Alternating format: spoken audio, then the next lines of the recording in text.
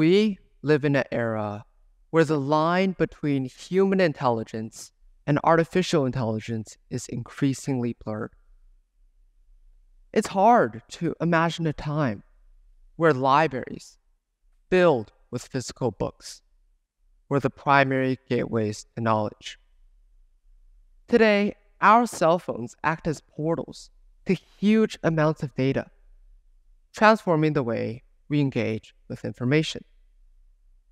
Our assignments and projects, usually done by manual research and writing, can now be significantly aided by AI-powered tools. However, with this newfound power at our fingertips, an ethical question arises. How should we, as students, use artificial intelligence responsibly in our schoolwork? Due to the rapid innovation and transformation, educators and academic institutions are facing a lot of uncertainties, trying to establish ground rules on how to properly integrate these AI tools in classroom settings. But while we continue to navigate these changes, our roles as students shouldn't be passive.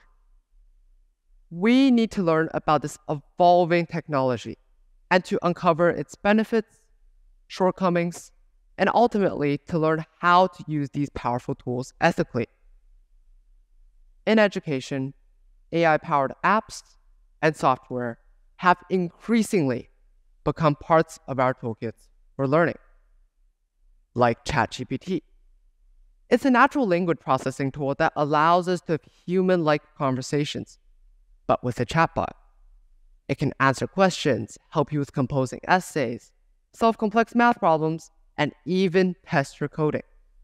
I, for one, use ChatGPT for many of my assignments, and I can share with you my process. In my socials class, the teacher gave us an assignment on the Roaring Twenties.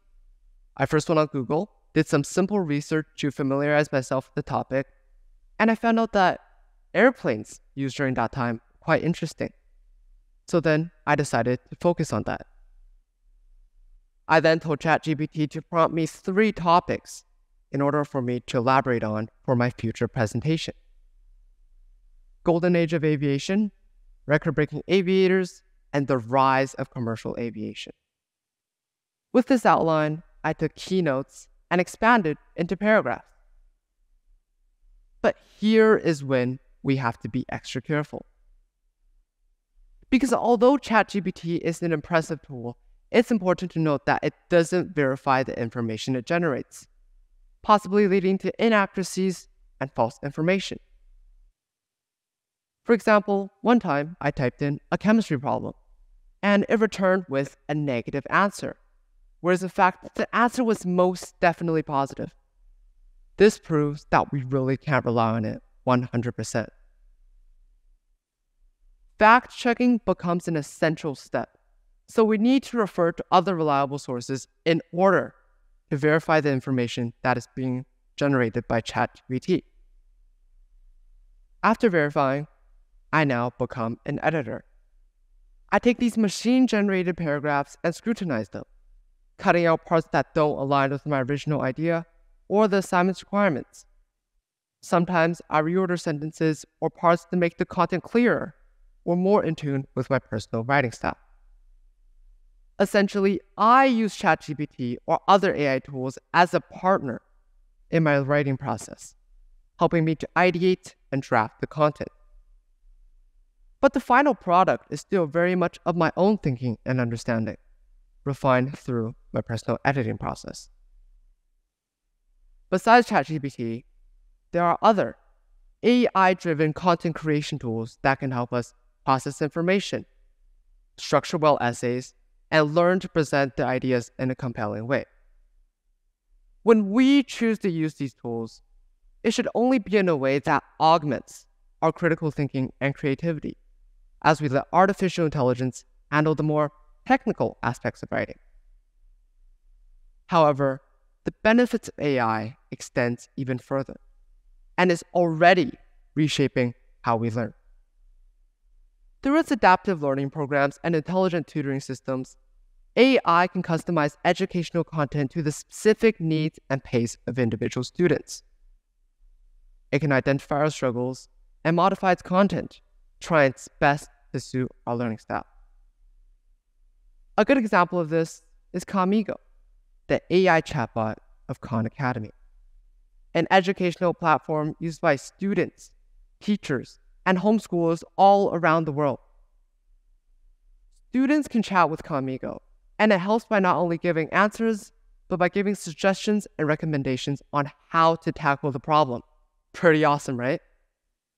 Then there are AI-powered virtual reality experiences that can create immersive educational environments, making complex subjects such as astronomy or chemistry more engaging and easier to understand. We can simulate animal dissections, allowing us to explore the inner workings of the animals without needing to dissect live ones. We can also go on virtual field trips, traveling to historical locations, ecosystems, and other places from the safety of our classrooms. We couldn't have imagined this being possible just a few years ago. Although AI has many exciting possibilities for learning, we must also be mindful of its limits. For one, the information that is being generated by the AI isn't always 100% accurate, so we need to do our own fact-checking. Also, it's important to note that the data that the AI is trained on may have biases, which can be reflected in the output, potentially skewing the information it delivers. But most importantly, as we bring AI more into our lives, we have to consider our safety and privacy. So while we make the most of AI to help us learn, we have to use it responsibly and thoughtfully to ensure we're using it in a safe and ethical way. Artificial intelligence is a truly extraordinary tool in education. And as we continue to celebrate the positive things AI brings, we have to remember that it can't replace the real people who guide our learning.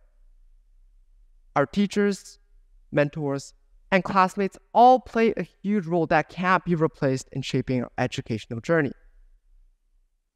Education isn't just about doing assignments, writing essays, or completing projects.